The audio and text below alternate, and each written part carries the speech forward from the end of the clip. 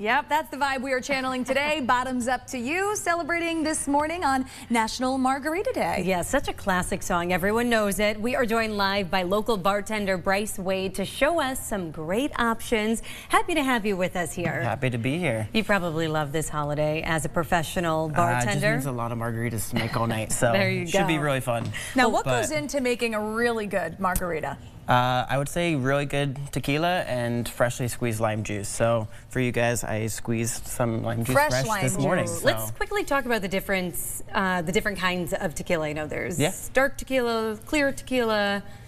Tell us. So there's three main types, which is going to be Blanco, Reposado, and Añejo. See, actual names. Yeah. I didn't even think you're like dark, light. So Blanco is just like, there's no like barrel aging. Reposado is going to be at least 6 months, and then Añejo is 2 or more years. All right. And different tastes with all three, I would imagine, right? Yeah, so you'll get some of the barrel notes the more you age it. The one that we're using today is actually a Blanco, but it's rested for a month in Cabernet barrels. So interesting. It's technically a Blanco because it's not 6 months, but you still get a little bit of the elements of what was in the barrel beforehand. Okay, so, a little extra flavor. Yeah. I like it. All right, so we are making a classic and then a spicy. Yes. Let's start. I mean, spicy is one of my favorite drinks. I like my martinis dirty and my margaritas spicy. Love it. Spoken like a true bartender. I love it. All right, so are we starting with the spicy one first? What do you want to start with? I was going to make them both at the same time, if that works. It's kind of similar specs,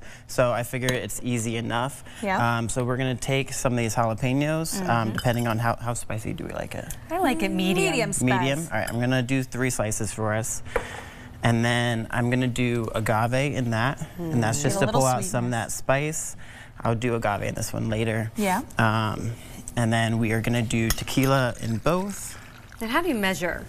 So you'll see on this jigger it has multiple lines. Okay. Yeah. And so each line is going to say how much. So all the way up is going to be 2 ounces, 1 3/4, 1 1/2, and then 1 ounce. But you can also do the whole thing as 1 ounce here. Okay. And you probably can just do this by hand, but obviously being here, we are teaching everyone as well, so that's smart that we can have the measurements. I mean, these are pretty easy to use. They say it on there. Yeah. So 2 ounces of tequila for a margarita is a safe bet. Safe bet, 1 1/2 to 2 ounces. I like mine strong, so I'm going to be doing it with 2 ounces. All right, if you're making at home today, listen up. So with these jalapenos, I'm just going to muddle that up, get some of those spices out, make sure you get those seeds in there because that's going to give it a little bit of that extra spice. Yep. And so now that that's muddled up, we'll also add the tequila to this one. Okay. Now, I know that there are some spicy tequilas out there as well. Do you think that crushing up the jalapenos is more effective than those, or just There's going to be different flavors. So you're going to get a little bit more of the vegetalness of a jalapeno from the infused tequilas, just because it sits longer. This is a quick shake, so you'll get the spiciness and a little bit of the jalapeno. So love it. Depending on what you're feeling. And then this is Cointreau, so this is a tequila-based orange liqueur.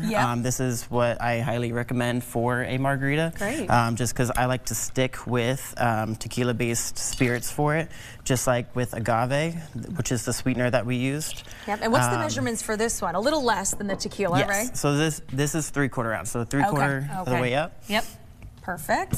And then, forgot agave in this one.